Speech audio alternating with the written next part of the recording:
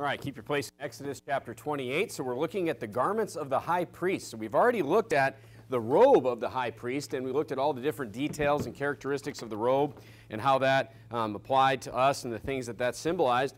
Tonight, what we're going to look at is we're going to look at Exodus chapter 28, and we're going to look at verses 36 through 39. Just 4 short verses here. And what we're looking at is the mitre of the high priest. That's what we're looking at this evening. So the first thing is, what in the world is a mitre? What is a mitre? Well, for now, what I'm going to tell you is that it's a headpiece. Okay, it just goes on the head of the priest. I'm going to get into a little bit more detail about that at the end of the sermon, but for now, it is a piece that goes on the head. Okay, so first of all, remember the sermon of the robe, and I don't know if when we read through Exodus chapter 28 again and again on this, in this series, I want you to notice how important it is when you see these sermons and you see these studies on these pieces of clothing, how important it is where the clothing goes on the priest. That's super important to each piece of clothing in this chapter. Not to give away anything, but remember the robe covered the whole priest. A robe goes across your whole body. Of course, that pictured the righteousness of Christ covering us. Okay, it's not by our own righteousness, it's by Christ's righteousness that we are saved. Okay, now the headpiece, the mitre, look at verse number 38. Look at verse number 38. I'm going to jump around just a little bit, but first I want to talk about the location of the headpiece itself. Okay, look at verse number 38. So it's talking about this piece, these materials that go on the head of the priest. And look at verse number 38, and it says, "And it shall be upon Aaron's forehead." Okay, so first of all, the location of this mitre, of this piece, is on his forehead. Now you say, why the forehead? He's like, maybe that's just random. There's nothing random in the Bible.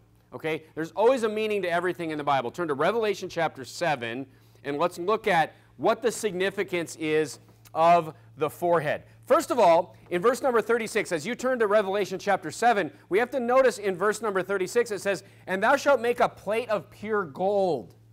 So we're talking about this. We're not really talking about a hat right now or a headpiece. We're talking about this plate of pure gold that has the words "Holiness to the Lord" on it, and it goes on the priest's forehead.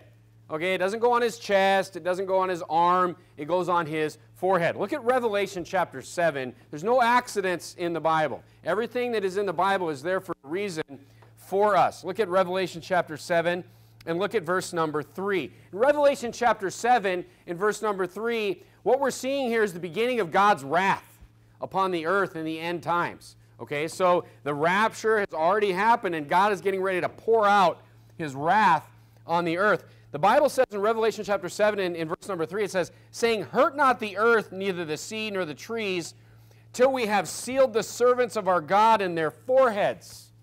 Okay, so the Bible says that before God, because look, when God pours out his wrath, he's going to hurt the earth. He's going to hurt the earth. He's going to hurt the trees. He's going to hurt the sea. He's going to hurt everything. He's pouring out his wrath upon, look, there's no more believers. They're gone. And God's wrath is now coming upon the earth. But he says, till we've sealed the servants of our God in their foreheads.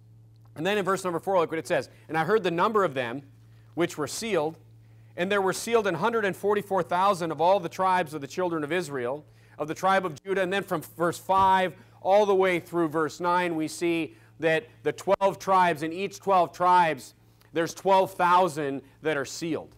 Okay, now I believe that these are Old Testament saints that are sent down to the earth, but they're sealed, they're marked, so that they don't get hurt in God's wrath.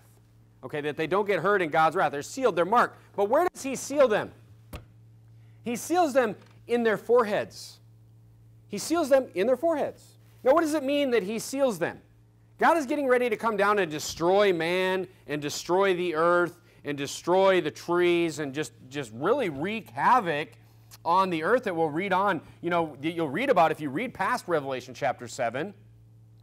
But what he's saying when he seals them is he's saying they're mine. He's saying they belong to me. Here's a better way. They're on my side. They're on my side. So these are 144,000 people that are going to the earth that are on God's side. Remember, the believers are gone. You know, my guess is they're down there to witness to people as God's wrath is going on. Because it would be nice if there were some soul winners while God's pouring out his wrath to kind of pick up the pieces of people that are ready to believe at that point. So these people are, but God doesn't want to hurt them, so he seals them, he marks them. He's like, those are mine. They're on my side. He seals them. Okay? So here's the thing, though. Here's the thing you have to realize about Satan. So Satan copies God. Satan never comes up with his own stuff. He just copies what God does and changes it just a little bit. That's how Satan himself operates. I mean, the nice thing about Satan, I mean, if there's a nice thing, the nice thing about him is he's unoriginal. It's not like Satan has all his own ideas and all this. He's doing what God does except changing it slightly. You see that all over. That's how he operates. Okay, so that's why, look, that's why it's important that you know the Bible. That's why it's important that you know, because you will meet people that sound very spiritual. You'll meet people that sound like maybe they know what they're talking about. Turn to 2 Timothy chapter 2. Turn to 2 Timothy chapter 2, and let's look at a couple things here on how Satan operates. So we see that God uses the forehead to seal his people. That's where that's the significance of the forehead. Look at 2 Timothy chapter 2 and look at verse number 15. Look what the Bible says here. This is why, you know, the Bible says, you know, there's a lot of churches, the Catholic Church throughout history is like, you know, don't have a Bible. The Catholic Church would kill people for having a Bible. Here, we want you to have a Bible. We want you to read the Bible. I mean, I encourage you, I exhort you to read the Bible, know the Bible. The things that you hear preached here, hey, study those things out. Study those things out in the Bible. Look at 2 Timothy chapter 2 and verse number 15. The Bible says, study to show thyself approved unto God. That doesn't say just listen to the pastor. That says you read the Bible. That says you study the Bible to show thyself approved unto God, a workman that needeth not to be ashamed. Then look what it says, rightly dividing the word of truth. So that implies that there's people that could use the word of truth, not rightly divide it, and twist what it says. This is what Satan does. This is what Satan does. James chapter 2 is a perfect example of this. We brought one up this morning. Go ahead and turn to James chapter 2. I'll give you a couple examples of this just from James chapter 2. Go to James chapter 2, and let's look at just a couple examples of this, how people could just twist what the Bible says. Look at James chapter 2 and verse number 10. I brought this one up this morning, but let's look at it again. James chapter 2 and James chapter 2 period is talking about somebody who's saved. He's saying, you are all saved here tonight. He's talking about, you know, first of all, how are men going to see that you're saved? The only way I can see your faith is through your works. Because I'm just man. I'm not God. I can't read your heart.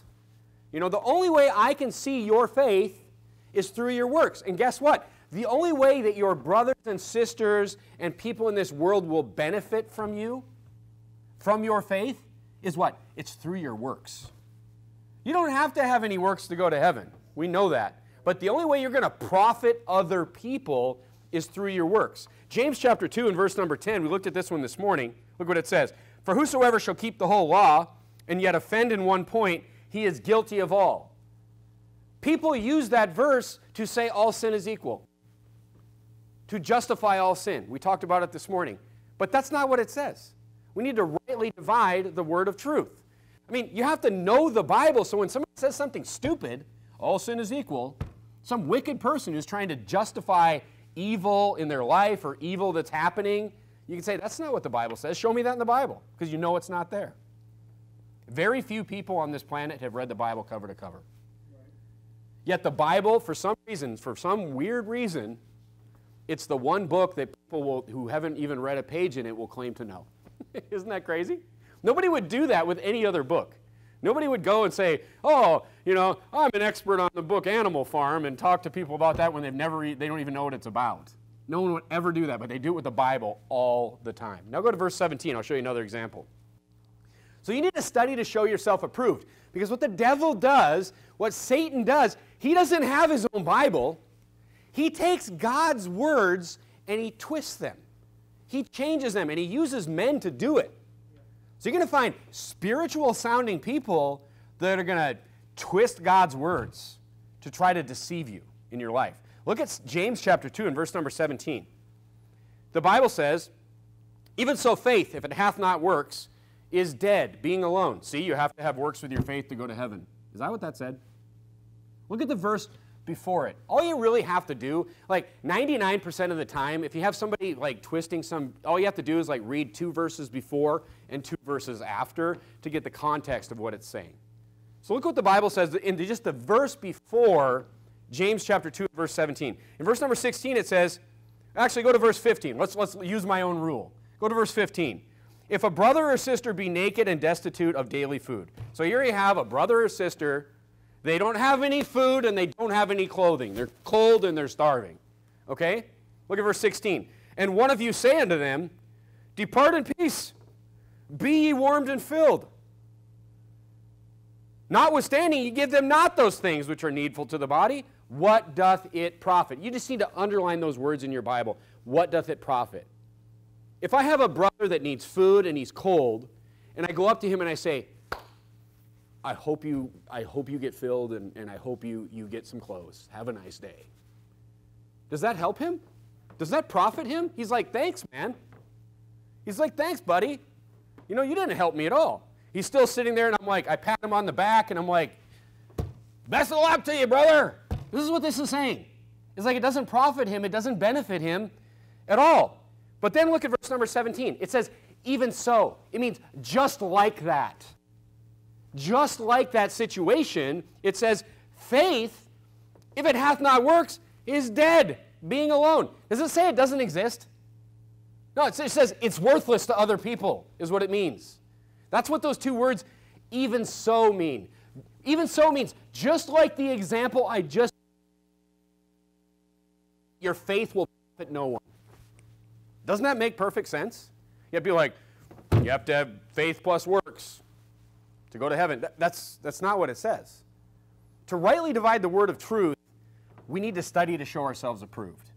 Because Satan just takes what God does and twists it just a little bit. All right? He's in disguise. 2 Corinthians chapter 11 says that he'll disguise himself as an angel of light. Like another thing I said this morning, it's not like he's walking around with horns and a tail and a forked tongue going, I'm the devil. No, he's going to use men to twist God's word to deceive us, to deceive people in this world. There's a lot of people deceived. It's working very well. Now back to the point. Just like God, turn to Isaiah chapter 14. Or actually, turn to Revelation chapter 13, the last book of the Bible. So all that to say this, Satan, he doesn't come up with his own ideas. He just uses what God did and he changes it slightly. So if you come up with something or somebody's saying something that you're just like, yeah, the Holy Spirit is, you're like, that doesn't really sound right. Maybe go look it up in the Bible or ask, your pastor or ask somebody what's going on. Because, that's what the devil does, is he twists God's word. He did it from the beginning with Eve.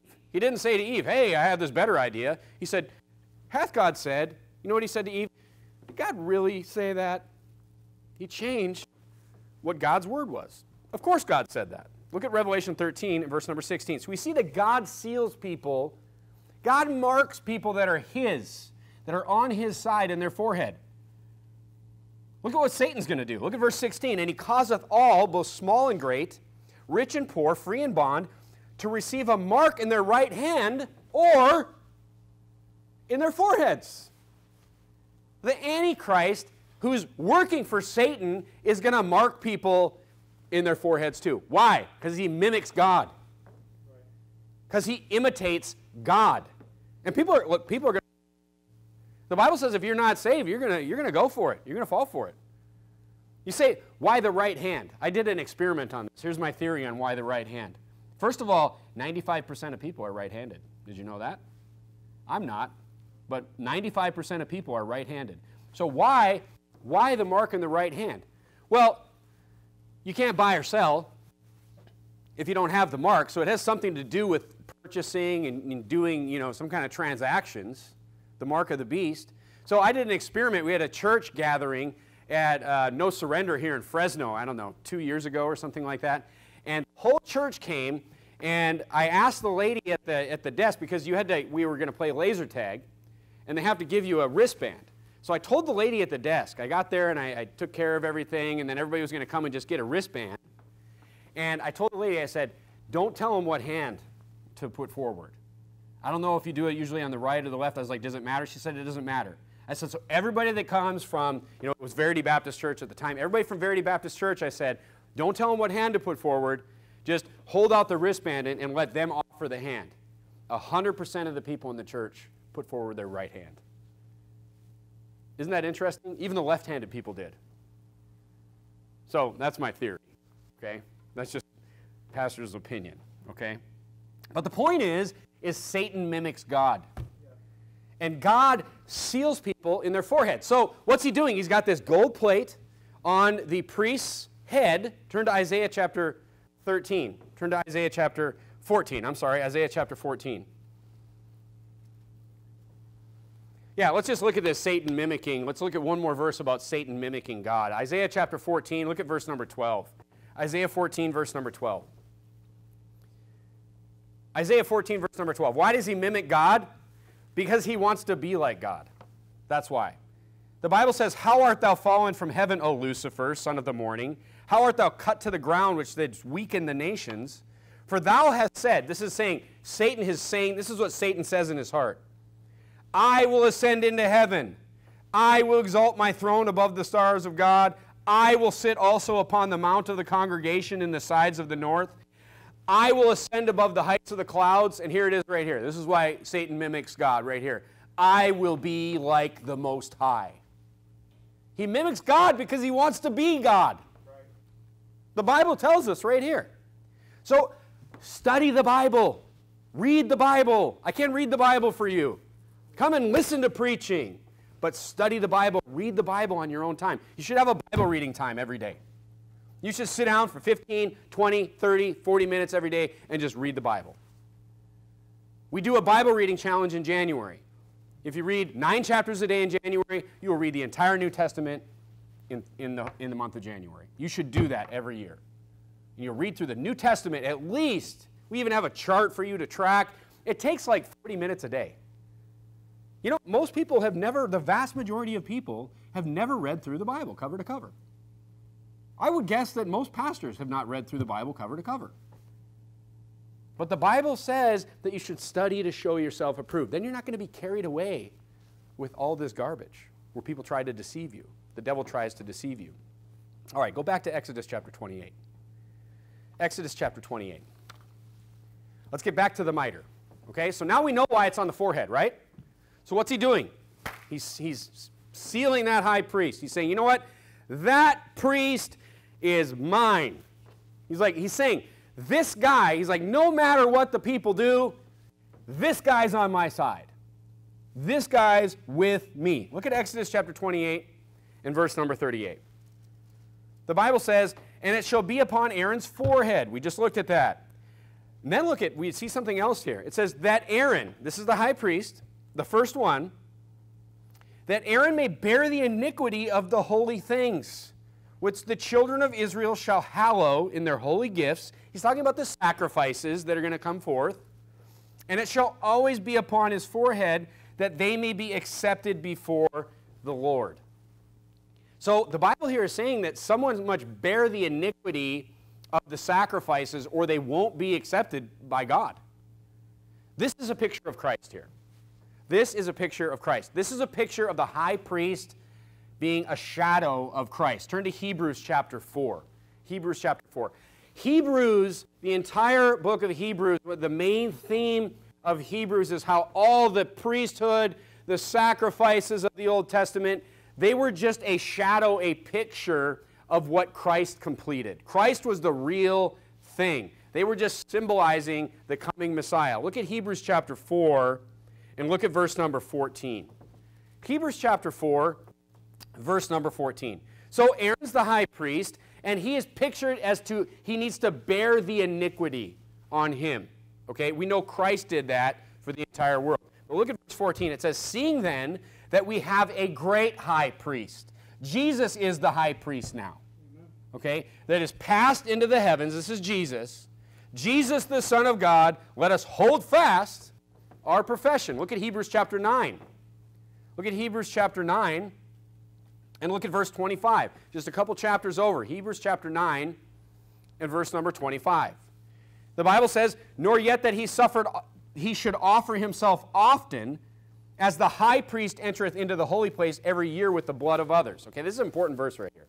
Now this is, when he says high priest here, he's talking about Aaron. He's talking about the Levitical priesthood. It says though that Jesus, because in Leviticus chapter 16, we see that yearly Day of Atonement, where the high priest goes in, and I've studied through the whole chapter with you already, where he goes in with the bull and the 2 goats, and it's the whole thing, but they do that every year. That did not take away the sins of the people. That was just picturing the coming Christ. That was just a shadow of things to come. And the Bible says here, it says not that he should offer himself often. Jesus doesn't have to do that. He doesn't have to go and die once a year for us. Just one time was good enough. Look at verse number 26. For then, because it says, if he would have, for then he must have suffered since the foundation of the world. But now, once in the end of the world, hath he appeared to put away the sin by the sacrifice of himself. And as it is appointed unto men once to die, but after this the judgment, so Christ was offered to bear the sins of many, and unto them that look for him shall he appear the second time without sin unto salvation. The Bible says that Christ was offered once. If Christ had to come once every year, it said he would have had to have done it like since the beginning of the world. He came one time. It was a better sacrifice. All this Levitical priesthood, all these temple sacrifices, Jesus pictures the whole thing. Leviticus chapter 16, he pictures everything in Leviticus chapter 16. Everything. All right, so the priest bearing the iniquity here is a picture, it's just more of a shadow, a picture of Christ. Okay? Look at Zechariah chapter 14. Zechariah chapter 14. Towards the end of the Old Testament, you get into those minor prophets, you'll see those Z books. Zechariah chapter 14. Let's look at this idea. So he pictures Christ. We kind of already know that from Leviticus chapter 16 that we've studied through. But in verse number 36, we see that these words are put on the gold plate. So we see that the gold plate goes on the forehead. We see that the reason God puts it on the forehead is because that's where he seals his people. That's where he goes and says, my side, this guy's with me. Jesus team, right? So that's where he seals people. He seals them on the forehead. But notice the words here. Notice the words in verse number 36. I'll read it for you. You turn to Zechariah chapter 14. The words say, holiness unto the Lord, in big capital letters. It's pretty important on that gold plate. This gold plate that says holiness unto the Lord, by the way, it's the whole point of the mitre. It's the whole point of the headpiece, is that gold plate. And it says holiness unto the Lord. Look at Zechariah chapter 14 and verse number 20. The Bible says, in that day there shall be upon the bells of the horses holiness unto the Lord. That's like, they're capitalized because it said these words are going to be on there. And the pots in the Lord's house shall be like the bowls before the altar. So here we see that holiness unto the Lord is to be on the horses here of these people. So, and it's on the bells of the horses. So what are bells? What do we learn from the bells? Are there to be warnings. Right. So every time the bell rings, you look at the bell and you say, holiness unto the Lord. Whoa, and it's on a horse. Why? Why is it on a horse? What's the deal with horses? Turn to Job chapter 39. Now we have to study horses in the Bible. Look at Job chapter 39. Job chapter 39. So we see that the horses have bells on them, which is supposed to draw your attention, give you a warning. You look at the bells, and you see holiness unto the Lord on the bells. What do horses picture in the Bible? Look at verse number 19 of Job chapter 39. The Bible says, hast thou given the horse strength, and hast thou closed his neck with thunder? Here Job is talking about God creating creatures and creating animals. And the first thing it mentions about the horse is how strong it is. I mean, I grew up with horses. And if you're not scared of horses, horses can hurt you without even on accident. They can hurt you. I remember my dad and my grandpa trying to load some horses into a horse trailer. I still remember this day. We didn't really have trained horses. We had the horses that people brought to us to be trained. And it's a 1,200-pound animal of solid muscle. And if it doesn't want to go somewhere, it's not going to go. So here even Job is saying that the horse's first attribute that he has is his strength. And that's true. They're extremely powerful. Turn to Deuteronomy chapter 17. Horses in the Bible are used to measure, if you would, the strength of a nation. Horses many times in the Bible are used to measure the strength of a nation. In Deuteronomy chapter 17, so I'm going to show you why God has holiness to the Lord put on the bells of the horses. Look at Deuteronomy chapter 17 and look at verse number 15. Deuteronomy 17, look at verse number 15. The Bible is giving the king, it's saying, if you're going to have a king, he's talking to the nation of Israel, if you are going to have a king, these are two things that the king should not do. And look at verse number 15. It says, thou shalt in any wise set a king over thee, whom the Lord thy God shall choose, one from among thy brethren, thou shalt set a king over thee. Thou mayest not set a stranger over thee, which is not thy brother. He's saying, you better find somebody who worships the Lord, who's saved, to be your king. That's the first thing. Yeah. And then look at verse 16. It says, but he shall not multiply horses to himself, nor cause the people to return to Egypt, to the end that he should, what? Multiply horses. For as much as the Lord hath said unto you, ye shall henceforth return no more that way. He's saying, first of all, he's talking about getting the horses from Egypt. He's like, but don't go back to Egypt and buy a bunch of horses and just multiply horses to yourself. Did he say horses? Did he say having a horse is bad? No, he's like, don't multiply horses to yourself. This is a very similar philosophy to why God got mad at David for having a census in 2 Samuel chapter 24. Because David wanted to find out how strong he was. He wanted to find out, how strong his kingdom was, how many people were in his kingdom. Horses equal strength of man. Horses equal how strong your army is. Many times in the Bible, they'll be getting ready to go up to war against somebody, or you're kind of checking out the strength of a nation. They're like, they have this many chariots. Because, it shows the strength of the nation that they're going to go up against. And the Bible says, God says, don't get a king that's going to multiply horses. Why? Why did he get so upset at David for counting the people? Because God wants you to rely on him. That's why. He doesn't want you relying on the strength of your army. God says there was many times where the army of the Lord went to battle, and God's like, there's too many there. He cut down Gideon's army to 300 men. He's like, too many. Send them home. Send more home. Because God wanted the people to know that he won the battle, not them. He didn't want them trusting in their own strength. And that's what this king that would go and hey, maybe turn to Psalm chapter 20. Maybe the nation's going well. Maybe the economy's good. He didn't want the king just spending all the money on multiplying horses and taking his trust off of God and putting it on himself, putting on the strength of his own army. It's the same reason he got upset with David for counting the people, because it was a lack of faith in the Lord.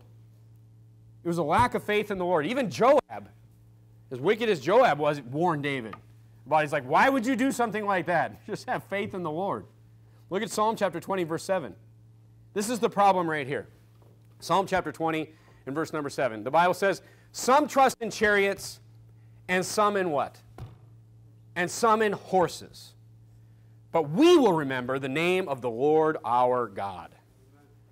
So the Bible is saying, some people are going to trust in the things of this world. He's like, but we'll rely on the Lord. That's why God said with these horses, he's like, hey, have some horses, but you put bells on them, so when you hear those bells ringing, you see it says, it's holiness to the Lord. That horse is from God. And that's what we have to remember. Go to Jeremiah chapter 2 and look at verse number 3. That's what we have to remember. God is saying here, again with the bells, again with the warning, he's saying, don't trust in these material things. Don't trust in these material things. Even with a nation. In Jeremiah chapter 2, look at verse number 3. This is super important that you understand this. In Jeremiah chapter 2, look at verse number 3. The Bible says, Israel was holiness unto the Lord. So Israel, what the Bible said here is Israel belonged to God. Israel was what? on God's side. Israel was on God's side, and the first fruits of his increase, all that devour him shall offend, evil shall come upon them, saith the Lord. So hey, if a nation is on God's side, nobody can come against that nation. This is what the Bible's teaching us here. God's saying, basically, don't trust in material things. When he puts this holiness of the Lord on these horses. I mean, look, you can have a horse. But don't multiply horses, because then you're trusting in those horses. Okay, so for us, just remember, all your things, there's nothing wrong with having stuff. There's nothing wrong with having a car. There's nothing wrong with having some success. But the Bible says that all good things come from the Lord. You can have those blessings in your life, but you know, the first thing that you need to do is not be trusting in those things, because then they're not holy to the Lord. Here's a little test for you with all your things, okay? So you can have things, you can have success, but they need to be holiness unto the Lord, meaning you realize where they came from. You don't trust in those things. You don't trust in your job, your car, your house. You're appreciative that God has blessed you with some things in your life. But first of all, just ask yourself this. Are your things holy? Are your things holy? I mean, can sinful things be holy? No. I mean, just think about the things in your house. Could you put holiness to the Lord on your TV? That's nothing but garbage coming out of your TV. Could you put holiness to the Lord on the internet, device in your house? I sure hope so. I'm not saying don't have the internet. But there's too many people out here today. They got just free internet in their house, and they got little kids running all over the place, and they're all over the internet, and they got no idea what they're doing. Right. You can't put holiness on the Lord at that desk or whatever that in front of that computer. Can you put holiness on the Lord to, media that's coming into your house? Can you put holiness to the Lord on books that are in your house? Could you put holiness to the Lord on anything filthy that's in your house? You couldn't. You need to get rid of those things. You need to get rid of those things if you couldn't say, I can put holiness to the Lord on this. Now, could you put holiness to the Lord on your car? Sure. You can say, I thank God that I have this car. This car is from the Lord. This car, thank God that God allowed me to work hard, that God allowed me to save up money, and that He gave me the financial advice from the Bible that I could go and I could buy a car that I can reliably drive around, or my wife can drive, and all these things. Look, you can put holiness on the Lord on things like that. Could you let a car, completely take over your life? Put holiness on the Lord on your stuff. Think about your hobbies, your things, your career, your cars, your houses, people. Are there people in your life where you couldn't put holiness to the Lord on them? This is where the doctrine of separation comes in. This is a big problem for Christians. Like, oh, but I've known this guy for 10 years or whatever.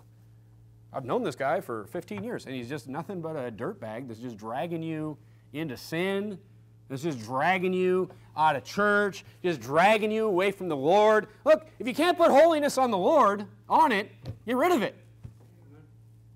That's the idea of separation. That's the idea that God wants us to be a peculiar people. We wouldn't be a peculiar people if we were just like everybody else. And let me tell you something. It's going to get worse and worse and worse, and people are going to think we're more peculiar and more peculiar and more peculiar. Because as the world keeps walking that way, and we keep standing right here on the Bible, people are going to be like, how come you're not coming over there? We're going to be like, because you're nuts! You're crazy! You're disgusting! Keep walking! If you can't put holiness on the Lord on it, get rid of it, is what the Bible's telling us here. And guess what? God's basically saying that if you can't put holiness on the Lord on it, if you can't realize it's a blessing from the Lord, or it's just sinful, and you're starting to trust in it like that king would trust in horses, He's basically saying that's an idol. That's an idol to you.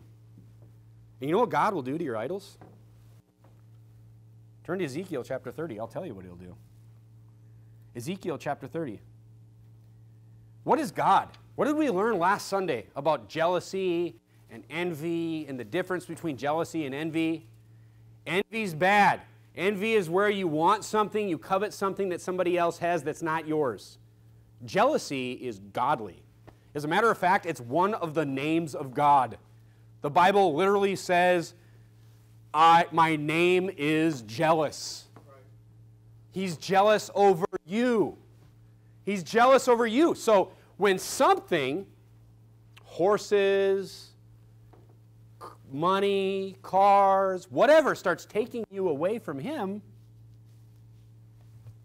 it's no good. Look at Ezekiel chapter 30 and look at verse number 30, or verse number 13. Thus saith the Lord God. I mean, is this hard to understand right here? I will also destroy the idols.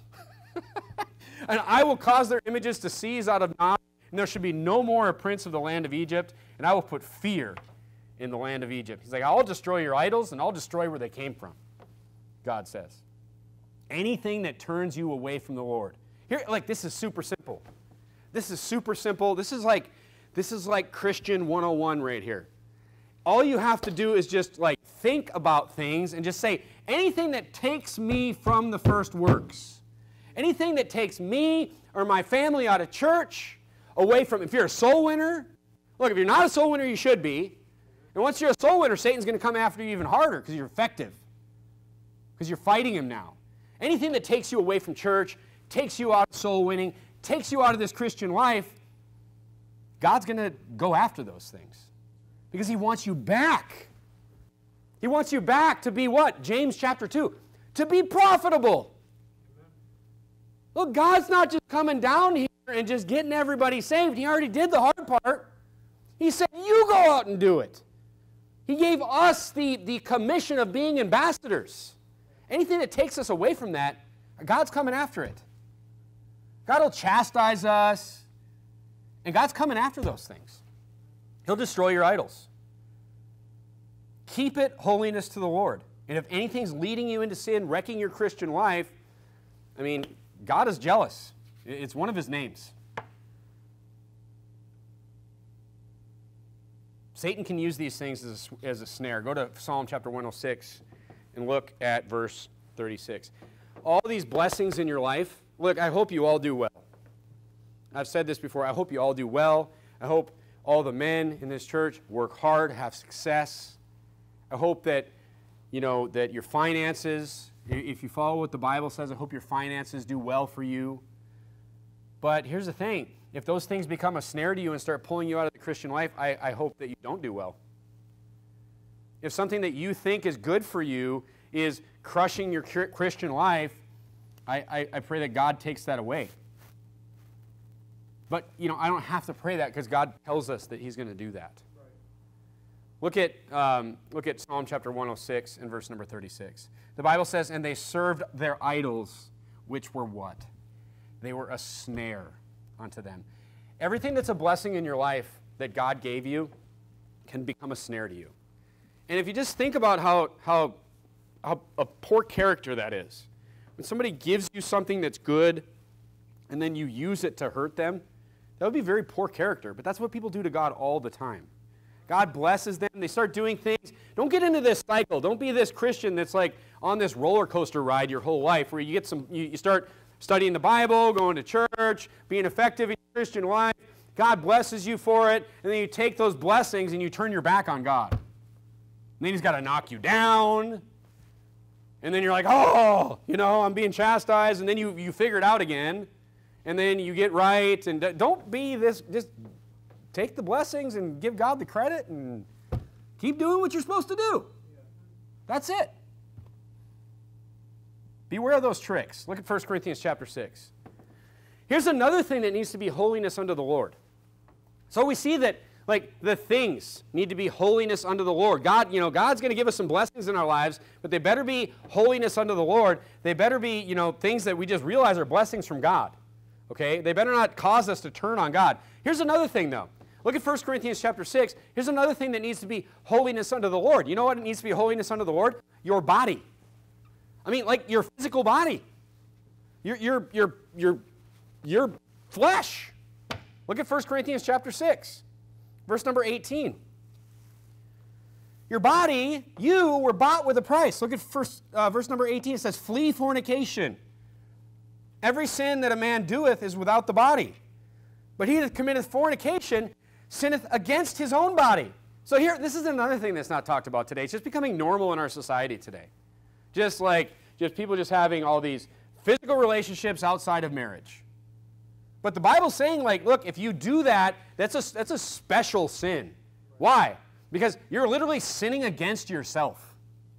You're sinning against your own body. Like, it's not even hard to figure that one out. Go look up, like, on the CDC website for, like, 2 minutes, and you'll be disgusted. And, like, I mean, how many people have diseases out there? It's ridiculous.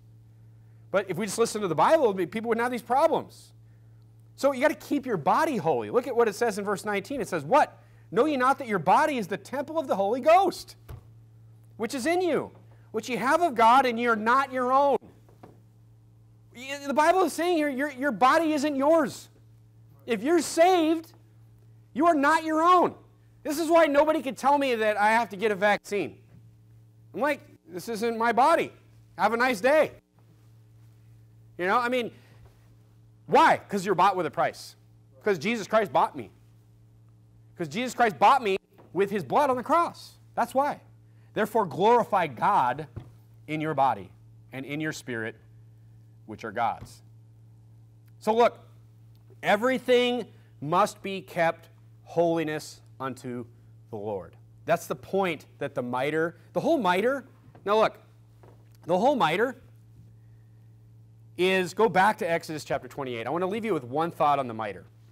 If you look up, this is why you need to just have a Bible, and just let the Bible, like, define words for you. Let the Bible, just read the Bible. The Bible defines words for you. The Bible defines things for you. You know, you can't really go and, like, trust even, like, the English language anymore.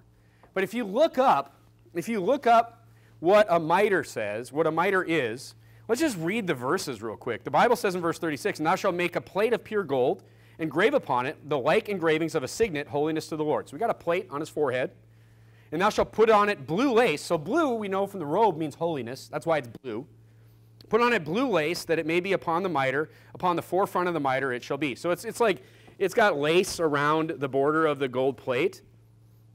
And it shall be upon Aaron's forehead. We know why it's on his forehead, that Aaron may bear the iniquity of the holy things. We know that. Which the children of Israel shall hallow in their holy gifts, and it shall be always upon his forehead, that may be accepted before the Lord.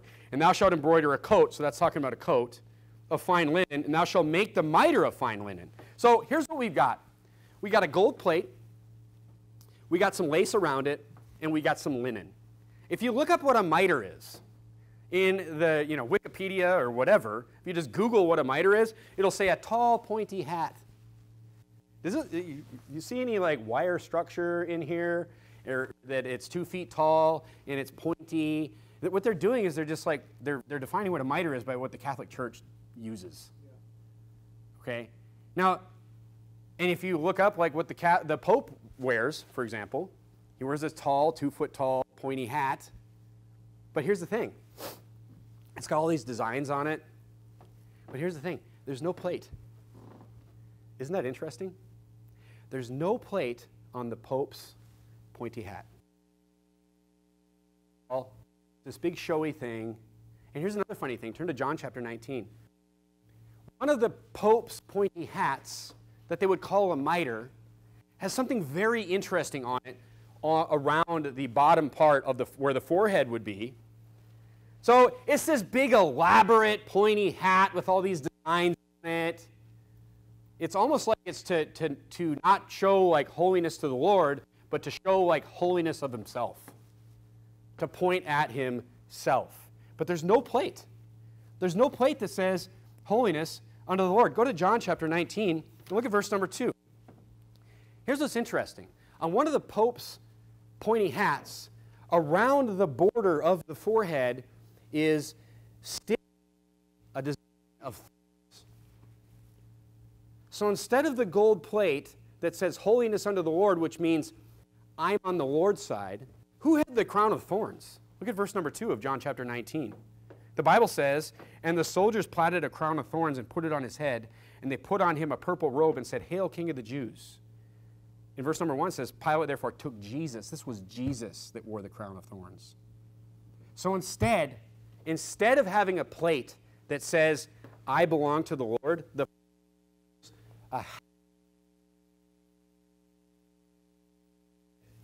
seems to imply that he is the Lord.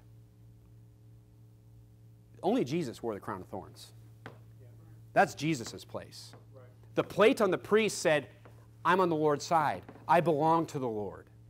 It was like a name tag that God used to identify him. It was an instruction to put that plate on there. When the Pope makes up this big, you know what that is? It's vanity.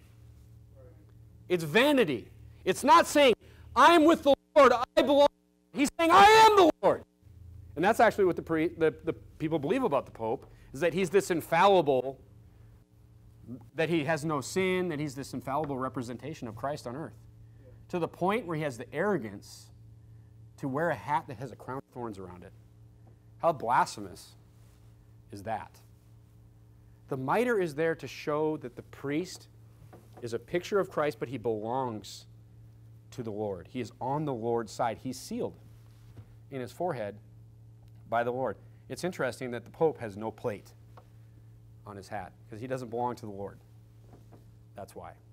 All right? Let's bow our heads and have a word of prayer.